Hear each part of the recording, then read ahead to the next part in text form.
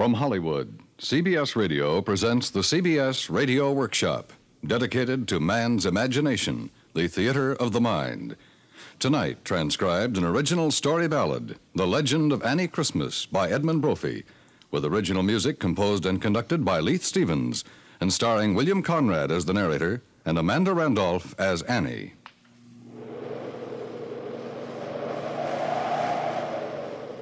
Night wind along the levee crying, night wind sobbing against the shore, ghost of Annie Christmas sighing, moaning blue for days no more.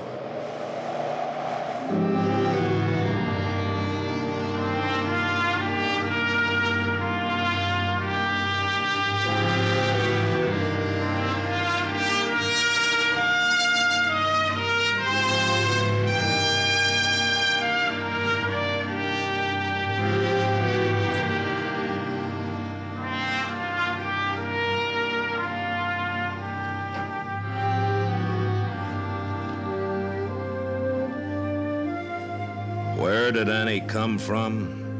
Where? From the yonder seas out there? From the mountains of the moon? The far-off land of the Cameroon? Dambala's child, it has been said.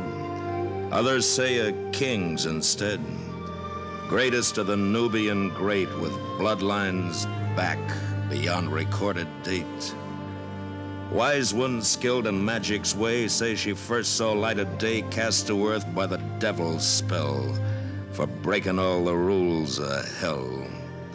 Others claim a mortal birth, a god and goddess straight on earth, and let their offspring stay behind, a symbol of contempt for mere mankind.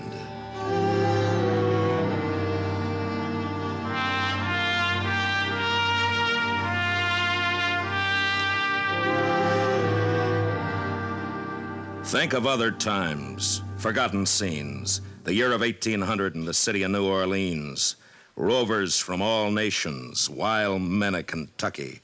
Lucky if you stayed alive, just lucky. Swamp rats, cutthroats, mountaineers, buccaneers with gold-ringed ears, bloody politics and scheming wardsmen, pistoliers and deadly swordsmen, rivermen of varied shades and races, buckskin hunters wearing leather faces, outlaws from the bloody Natchez Trace, gamblers in broadcloth with cuffs of lace. Bowie, Jackson, Jean Lafitte, weaned on tiger's milk and meat, red-handed pirates from 7 seas of blue, Napoleon's artillery captain, Dominic Hugh.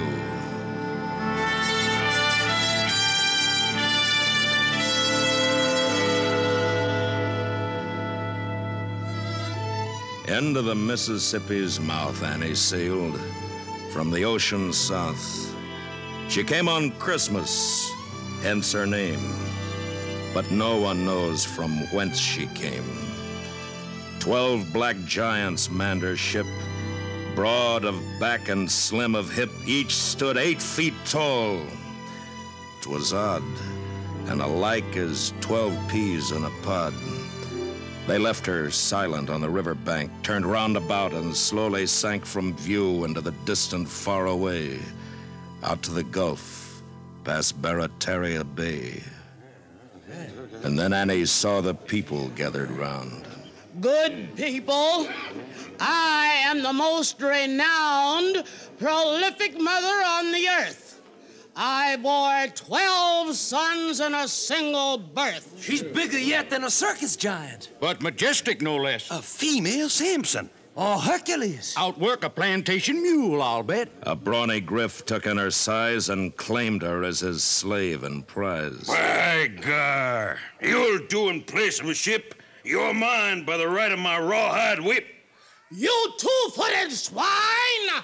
The sin-blood white men gave you, and your kind would use to enslave. The free manna color moved slowly in while Annie's eyes grew dark as sin. By the brawn of my arm and this whip so dread, I'll tame your mouth or flog you dead.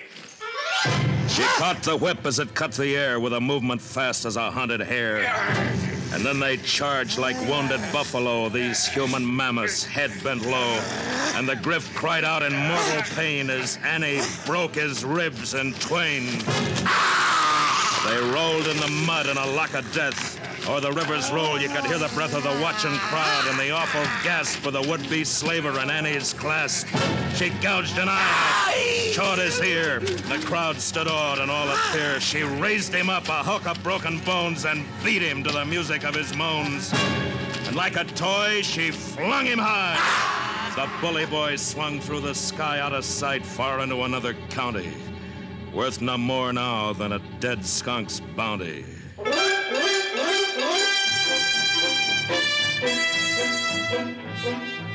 And the crowd tracked Annie around the city's streets, proclaiming on her wildcat fighting feats. This day we found a champion. A champion of God's forgotten children. Bless you, Annie Christmas. This day'll be remembered a long time to come. She walks in glory with the saints. And then she vanished up the Natchez Trace, a sudden legend of her ancient race.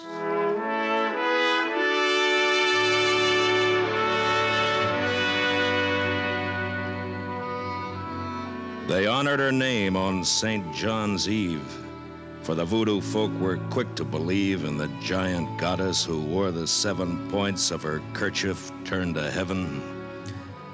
The years brought Annie far-wide fame. Poor folk of all races blessed her name.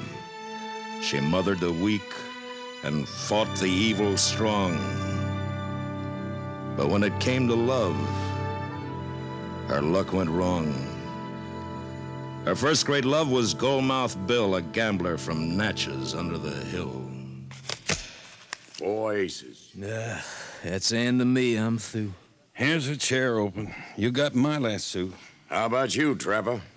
Where you hail from, gambling man? Natchez, under the hill? Under the hill and under the deck. It was a smooth deal of cards. From the bottom, I mean. My boy knife says you're a liar. I got its mate, gambling man, and I'm a calling you. Hello.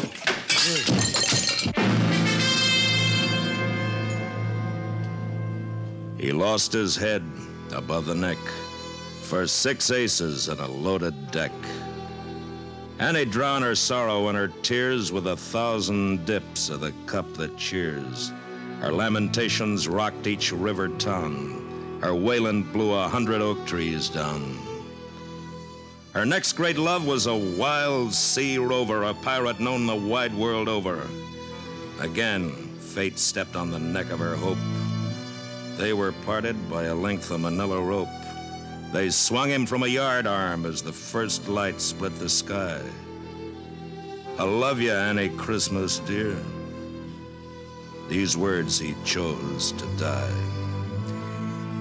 Annie drowned her tears and sorrow, cursed past and present and tomorrow, wallowed in a sea of fiery rum.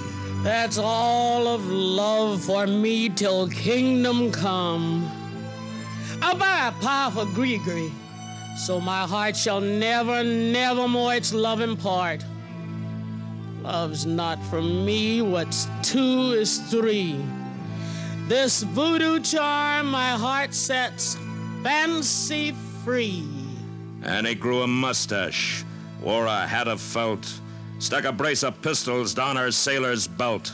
Annie cropped her hair, wore a pair of jeans, and took to running flatboats down to New Orleans. Oh, Mississippi River man, blue waters light your eye. Oh, Mississippi River man, so tall against the sky. Your flatboat skims the water with a cargo riding high. You'll be dancing in the quarter, for another night is nigh. Oh, Mississippi River man, your song rings down the shore. For you're floating down to Dixie, and New Orleans town once more.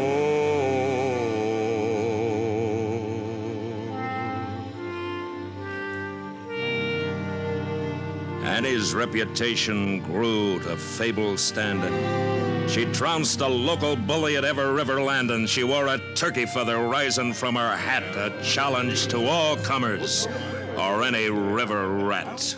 You got a bully on these few blasted acres of mud you call a town? Get him out of his hole if he dare come out. I'll tear the hide off him and hang it up to tan in the morning sun. I'm a cross between a snapping turtle and a swamp gator. I was weaned on panther milk, and I eat grizzly bears raw for breakfast. Claws, fur and all. Send your white-livered champion down the river landing. I'll grind his bones to dust. This is Annie Christmas. You hear me? Such was the river custom. Such was the river code. A turkey feather was the badge of anyone who rode as champion of a flatboat along the waterways of the mighty Mississippi in Annie Christmas days. Now, Annie wore a necklace made of yellow beads that served to keep a record of all her fighting deeds. She slowly added to it for each eye and ear and nose, till it was long enough to use for hanging wash day clothes. When her boat was lashed to the city dock, she strutted proud as a turkey cock. Unloading was the least of all her troubles. 2 ton was light as water bubbles. She strode the gangway with iron arms, and people came from towns and farms to gaze with much amaze and stare, and then follow her on to Congo Square. Now, whenever she joined the Congo revels, she spit in the eye of invisible devils. For evil spirits of day or night, Annie was gifted with second sight. Annie danced to the sad, mad tunes, scattered 1,000 picayunes to all the poor folk of the land.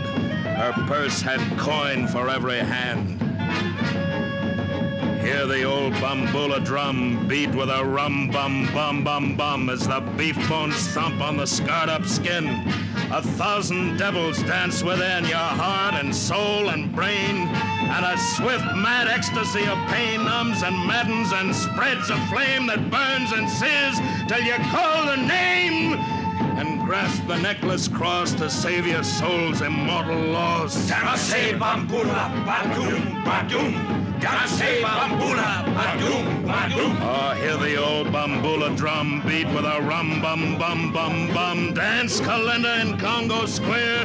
Ankle bells and posied hair bring a magic powder. Beware, beware, get yourself a powerful spell. The devil's there, the devil's there. Beware, beware, the devil's there in Congo Square. The devil's there in Congo Square.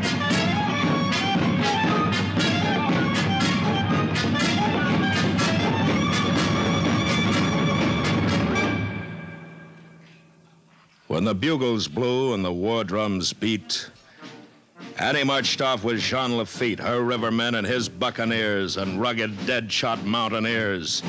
She fought the Battle of New Orleans in pirate boots and sailor's jeans. And when she cut loose with a sneeze, 100 redcoats died in the breeze. She fought by batteries 3 and 4, beside 2 men of fighting lore, the wild Belush and Dominic Hugh, who'd left his blood at Waterloo. She pitched the cannonballs like stones and cracked 1,000 heads and bones. And when all the cannonballs ran out, she threw the cannons and gave a shout. A shout that shivered the enemy ranks and raised the tide on the riverbanks. A shout of mad blood-curdling yell like a demon legion loose from hell. Charge! You scum of the 7 seas! The line of redcoats broke and fled. They envied the peace of the quiet dead. And the ones who saved their skins by flight, they slept no more, and their hair turned white. Men and cannon and horses flew into the void of heaven's blue, and she smashed the lines to smithereens and won the Battle of New Orleans.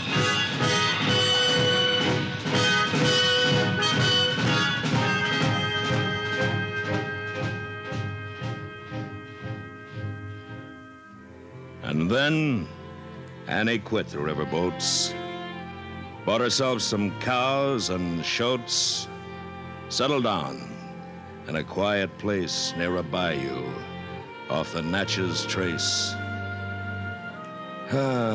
Peace at last and a pleasant home. Her great feet itched no more to roam. She sat in the shade of her small estate, content and pleased with her happy fate.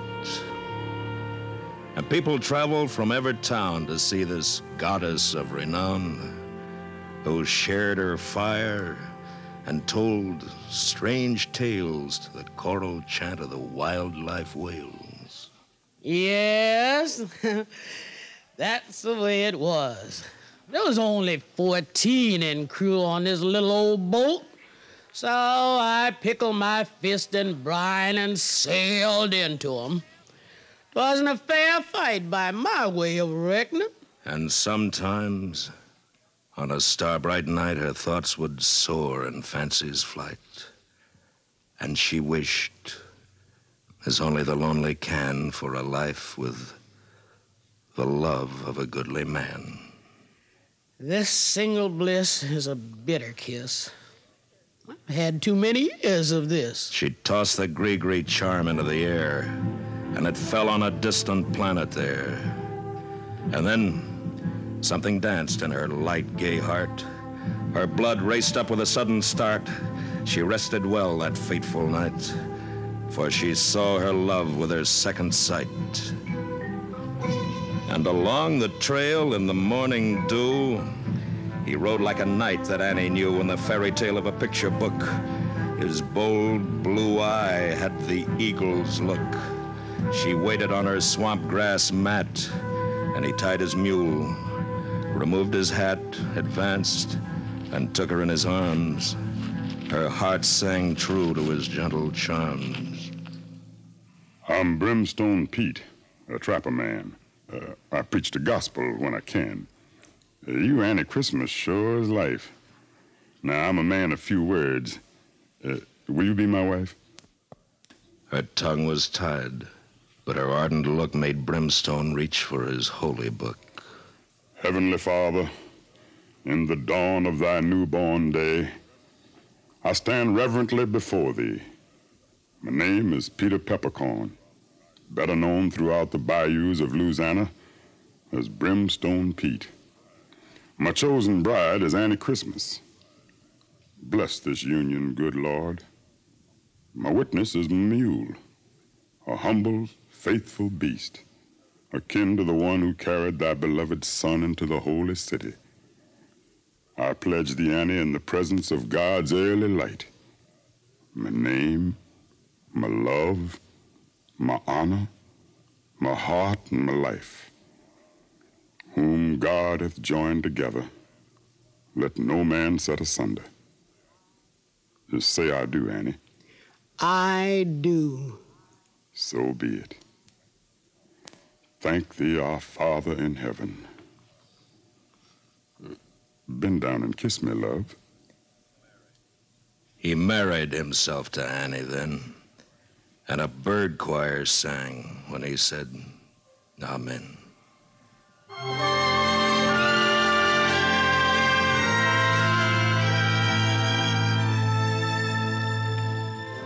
Now, Brimstone Pete was a sight to see.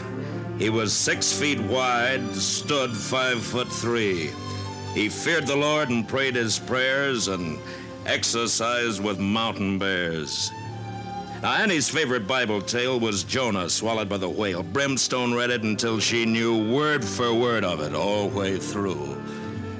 That Jonah was a wise old bird. You know what I think? Now, what do you think, Peter? I think he tickled the inside of the fool whale's belly with his whiskers, and the whale just had to chuck him up. Is that the truth? No, it ain't gospel, but I'm assuming. Her love and kisses, beans and rice, transported Pete to paradise. Hot red beans and Creole rice, cooked with love and lots of spice. Dixie chicken, fresh corn pone, start you licking fingers to the bone. Way down there in Congo Square, besting fair in New Orleans. Hush, puppy, hushes, all the barking dogs. Folks need their mushes just like starving hogs. Smell of heaven floating down along the street, and he's cooking gumbo for Louisiana treat. Sugar sack around your neck, wreck yourself a tasty peck. You ain't gonna leave a speck when Annie cooks with special love and means. Way down there in Congo Square, besting fair in New Orleans. But sad to say, it had to end. Pete had the Lord and his traps to tend. He kissed his Annie's tears away, rode down the trail at break of day. As she waited, alone the long month through, but poor Pete was lost, long overdue. 6 weeks went by, and Annie's eyes clouded with a grim surmise. That alligator called Old Nick haunted and lived in the very thick of the dreadful swamp where Sweet Pete crossed on his trip to redeem and baptize the lost. Old Nick had teeth like cross-cut saws and was 40 feet from tail to jaws. In the smoke of the fire that very night, she summoned the powers of her second sight. Then into the swamp's dark, dismal deep, she went alone with a vow to keep. 3 hunting weeks, and then the very sky shook like a hurricane on high. Out of the swamp in a race cross bayou water, Annie chased Nick 1.25 miles. Nick smashed his head against the stony shore. Annie swung him high and aft and forth, snapped his jaws with strong bare hands. His dying tremble shook the bayou lands. Annie gutted him open wide, but Brimstone Pete was not inside. She looked and searched from throat to tail, but Old Nick was a devil, not Jonah's whale. His hunting boots and his watch and chain were all of brimstone to remain. Yet a miracle greeted a further look. There, fully intact, was his holy book.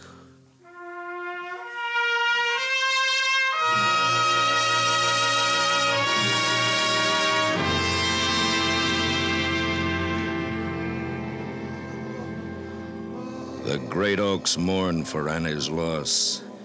There were tears on the beards of Spanish moss. And the silence was such you could have heard the fall of a leaf or the wing of a bird. Now, the good folks said when Old Nick died that Satan left the earth to hide, for no one ever sinned no more, and crops grew bigger than before. Now Annie's grief grew multiform. The great heart chilled which once was warm. The Lord is my shepherd. And the 23rd of the holy Psalms gave peace to her widowhood. Her qualms were quieted. She shut her cypress door upon the world and all forevermore. I'll be this day with thee in paradise, sweet Pete. I'm bringing beans and rice. And then her great heart broke in a clap of thunder.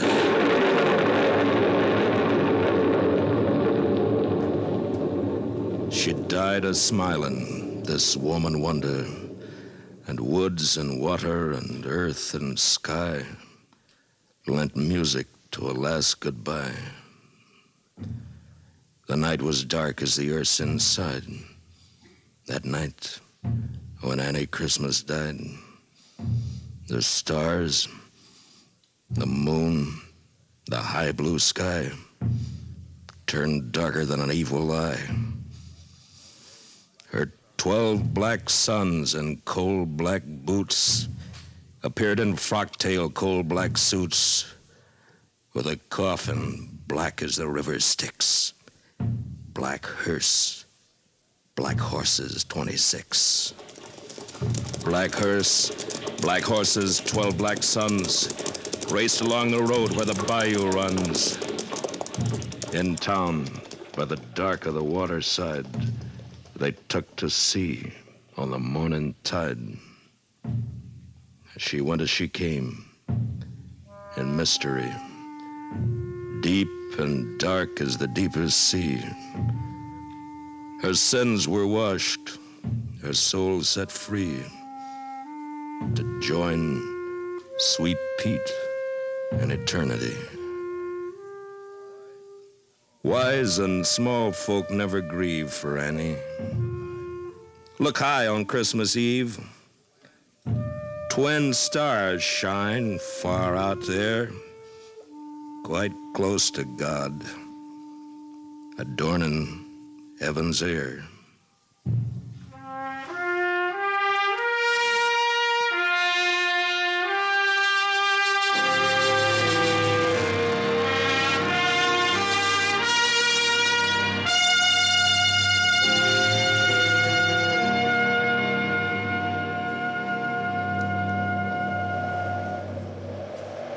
Night wind along the levee crying.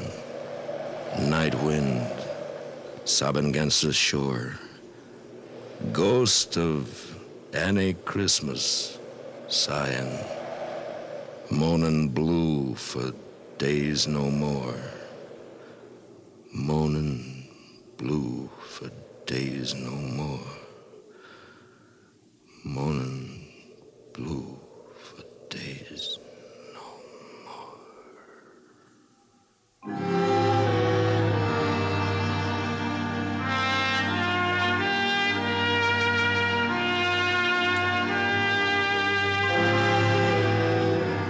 Tonight, transcribed from Hollywood, the CBS Radio Workshop has presented The Legend of Annie Christmas, starring William Conrad, with Amanda Randolph as Annie. The Legend of Annie Christmas is an original story ballad by Edmund Brophy, with original music composed and conducted by Leith Stevens. Directed by Sam Pierce, The Legend of Annie Christmas was adapted for radio by Mr. Pierce and Mr. Brophy. The CBS Radio Workshop is produced in Hollywood by William N. Robeson. Featured in tonight's cast were Roy Glenn, Tony Barrett, Lou Merrill, Jack Moyles, and Ken Christie. Songs by Bill Lee. Next week from New York, the CBS Radio Workshop will present When the Mountain Fell, adapted by Draper Lewis from the book by Charles Fernand Ramuz. Under the brilliant direction of Dmitri Mitropoulos, the New York Philharmonic Symphony returns to the air this Sunday on most of these same stations. The Handel Concerto for Orchestra No. 2 in B-flat, Beethoven's Symphony No. 5 in C minor, and Samuel Barber's Capricorn Concerto begin the new broadcast season of the New York Philharmonic Symphony on a note of excitement.